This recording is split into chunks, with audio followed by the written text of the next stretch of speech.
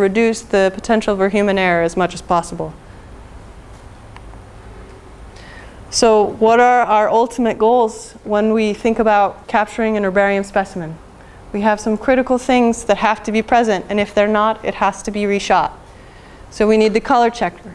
For archival purposes, when someone looks at that image 20 years down the road, they need to know what these values stand for. And if that color checker is not in there, they have no way of knowing whether or not that image has changed over time. They need the scale bar.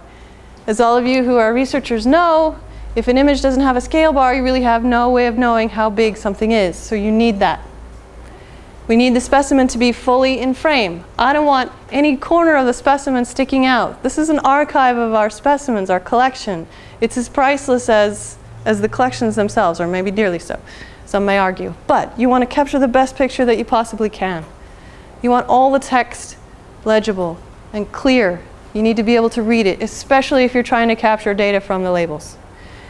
And it must have an ID number. You don't have to have a barcode number if you're not interested in investing in barcodes. Maybe you have an accessioning number system. Something that gives it a unique identity separate from every other in your collection.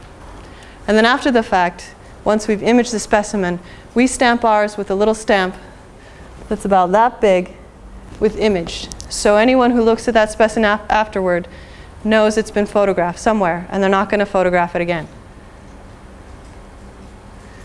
Sometimes when you're taking pictures, and you're taking pictures in autofocus, your camera lens may go up and down and up and down and up and down and not focus on anything. And that has to do with these points. These are autofocus points. So the camera looks for areas of contrast in these points. And cameras can have varying numbers of autofocus points. Some have just a couple, some have them all the way around, some you can change to have it be only right there. Wherever you have your autofocus points set, if they're not hitting any area of contrast, they're going to tell you it's a focus failure. And in order to get around that, you can do a couple of things. One, you can go to live view, switch from autofocus to manual focus, focus on the label, take your picture. We found when photographing grasses, which have a lot of areas of the sheet not filled, or a lot of vertical lines that somehow tend to trip up our autofocus sensor, we decided it saved us a lot of time and headache and batches of images that needed to be reshot by taping the lens. So we put it in manual focus mode, focus the lens on the label, so the label was crisp. We go to live view, we zoom in and magnify so I can see the letters on that label so clearly. Then I tape it with gaffer tape. I know you don't want to risk getting your camera lens all sticky with gaffer tape, but gaffer tape doesn't leave a sticky residue if you buy the good kind. So you tape the lens so that it doesn't rotate and go out of focus. And that prevents this. And again, that forces the importance of checking every 15 to 20 pictures to make sure they're still in focus. So your focal length is dependent upon your lens.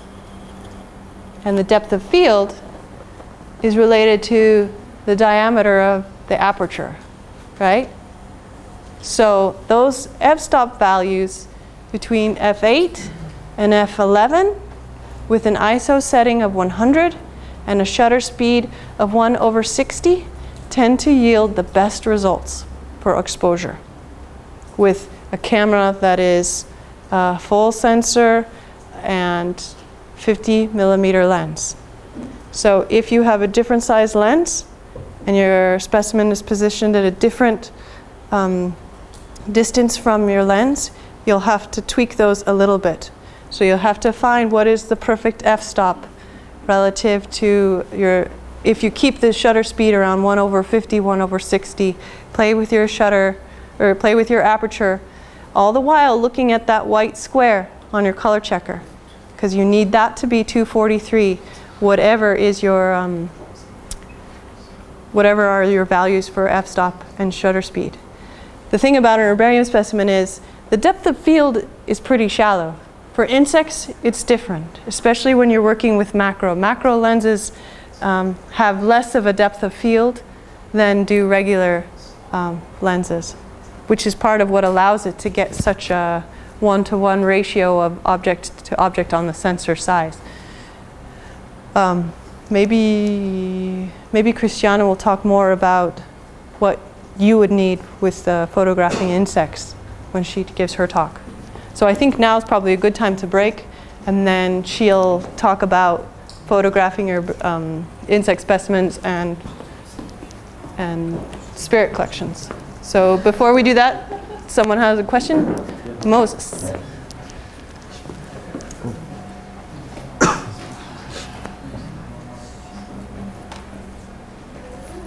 You're so good to wait.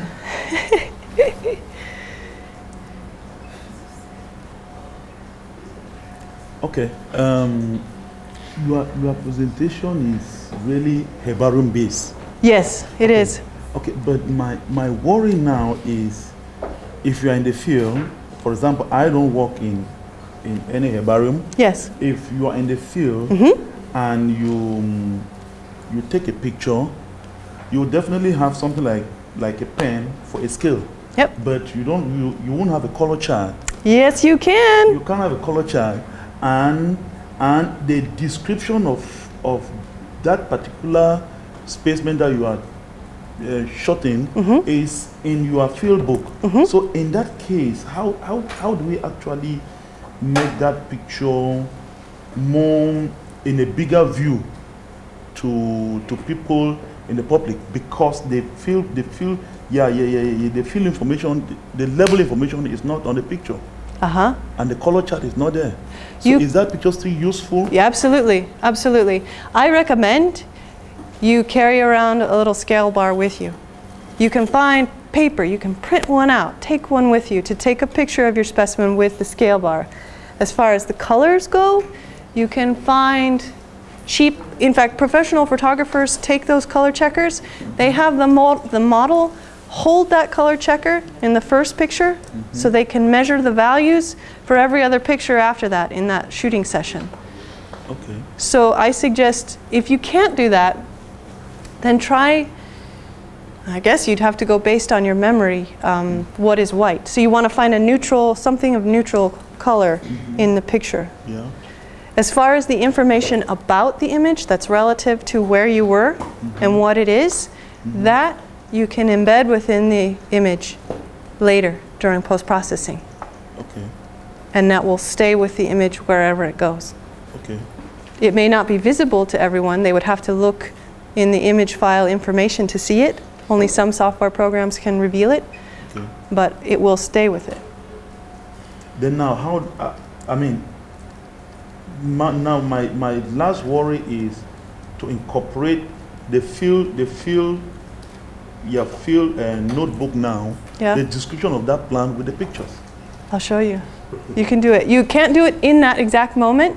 What you can do in that exact moment is write down the image number in your field book. Yes.